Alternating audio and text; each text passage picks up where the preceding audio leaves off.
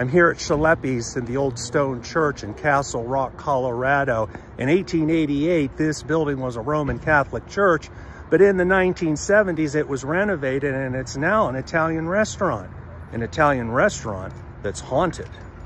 Some blame the paranormal activity that's experienced here on the fact that this spot right here used to be a graveyard. Some say they've seen the figure of a woman in black lighting candles.